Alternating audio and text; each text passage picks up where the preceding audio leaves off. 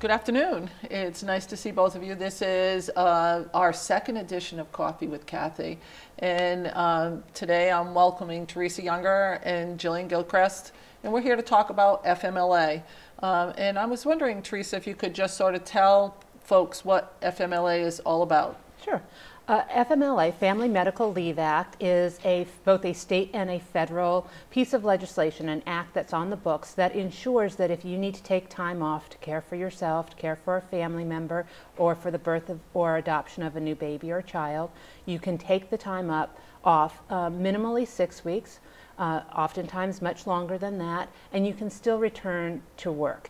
People forget that there was a time when women needed to take time off to give birth, and their jobs were not reserved for them when they came back. And so they would, leave to give birth, and they return back to their job 6, 8 weeks later, and the job would no longer be there. And their employer would say, well, you weren't here, so we gave your job to somebody else. There are circumstances in people's lives, including giving birth, adopting a child, taking care of yourself, taking care of a family member, where you need to have time off, and you need to be able to take that time off and return back to your job. And this is a protection for both men and women to use. Family medical leave is something that both men and women can use to take time off to care for themselves, and that's 6, 8, 12 weeks, and they're able to do that, and you negotiate the length of time with your employer. And I think it is amazing that people are now starting to recognize that FMLA has some or Family Medical Leave Act, and it's easy to fall into the acronyms, isn't it? Yeah, it is. And sometimes we want to make sure that people actually have other benefits along with it. But more and more of us every day deal with family members, in particular our parents, who need a little bit of help. Right. And it is important and imperative that we're able to take care of them. And you've stressed that sometimes we actually have to take care of ourselves. After we take care of our children and our parents, we sometimes end up having to take care of ourselves for things like having cancer, or as horrific as cancer, or as simple as having knee surgery. Right. So it could be something mundane, and it could be something catastrophic that people have happen, that they need to take a little bit of time off from work in order to deal with particular situations. And sometimes they're planned, and sometimes they're not planned. So, Yeah. I think that's really an important component. But we have a whole generation of people who are professionals or working who have only ever grown up with access to the Family Medical Leave Act.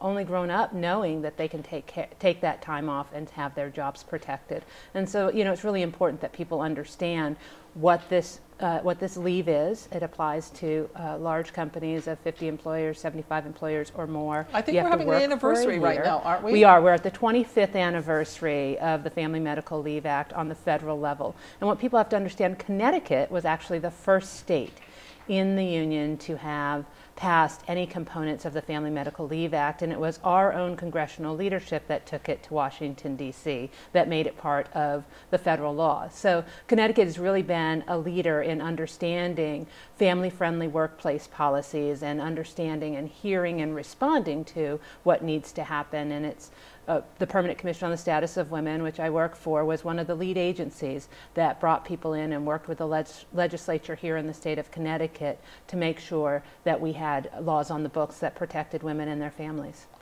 And over this last session, we've sought to address what are some of the shortcomings of Family Medical Leave Act. And Jillian, I was wondering if you wanted to go through some of those shortcomings and sort of talk a little bit towards them. Sure. So what we found is about 50% of people nationwide actually aren't eligible for FMLA.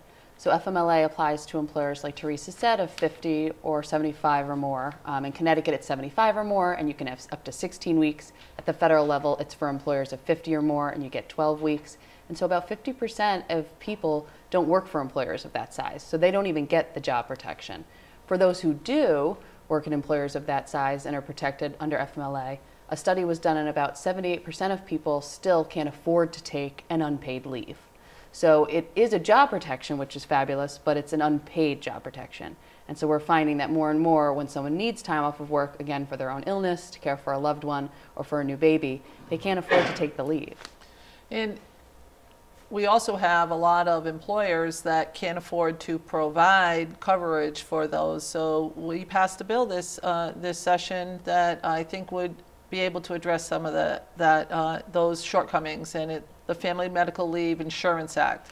It's a study. So what we're asking for this year, and thank you, because the Labor Committee has passed out the bill, is for a Family Medical Leave Insurance Task Force. And what this task force would do would look at how Connecticut can offer some type of partial wage replacement program when a person needs time off to take care, again, of their own selves, a loved one like an elderly parent, or a newborn.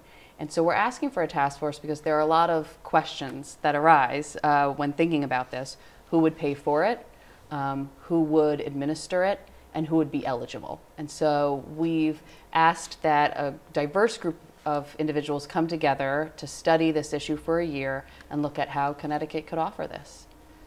And I think that it has a lot of support. Are there other states that have done this and attached it to any other pieces of legislation besides the Family Medical Leave Act? Yep, there's California and New Jersey. Now, they already did have state temporary disability insurance programs, but they've since tacked on family medical leave insurance.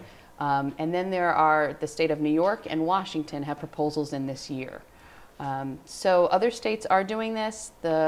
There are studies now showing that when someone does have a partial wage replacement when they need a leave, that they actually have greater attachment to the workforce. They're less likely to go into poverty. So there's we're seeing benefits out of California's model and New Jersey that we're hoping we can replicate here in Connecticut. So in an already stressful situation, this would provide a mechanism for people not to have that additional worry where they did not have wages coming in, because Teresa, we actually do need to provide for lights in our home and food on our tables, and those are things that this would allow us to continue to do. This allows economic security for families. It really allows for you to pay into a system and then draw down on that system when you need it. But there are so many questions we need to ask about how that happens that the task force is really about starting to ask those questions. And what we have to keep in mind is the United States is one of the few developed countries in the world that doesn't have a paid family medical leave plan at all. And so, this puts in place, this moves, Connecticut and the country really much closer to hosting the conversation. And we don't want to rush in. We want to make sure that we've asked all the questions to make sure that the families in Connecticut, where, housing costs, a third oftentimes of your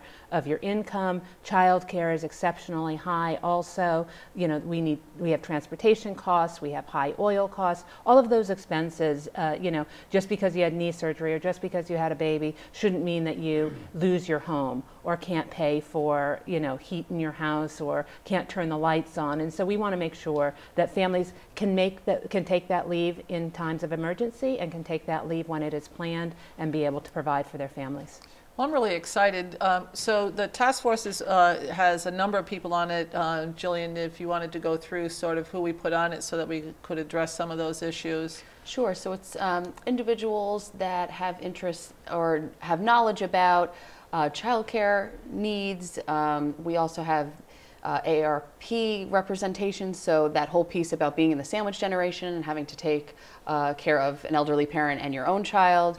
We've invited the business community to the table, advocates that support family economic security, so just a whole diversity. Insurance, healthcare, we've invited the state comptroller to the table. We've invited a really broad, we want the table to be as large as possible so that we can have as many voices there.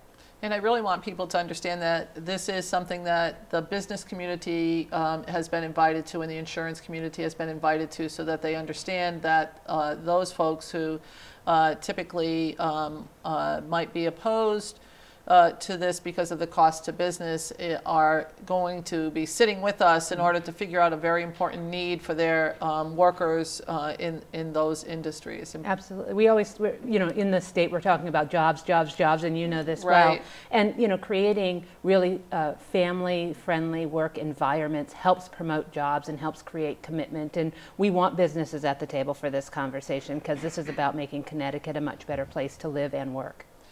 Well, I would tell you, just so you know, Teresa, that we are doing a couple of things in the Labor Committee slightly different this year, and we've invited the workforce investment boards to actually come to the table in an informational hearing. It will be happening on April 11th. I'm hoping you'll have time to come over and listen in because we want to make some recommendations for folks about jobs and what we can give to our workforce investment boards to help get some living wage jobs, more living wage jobs in Connecticut, to bring up the economic standards in Connecticut. So I'm really excited about doing that.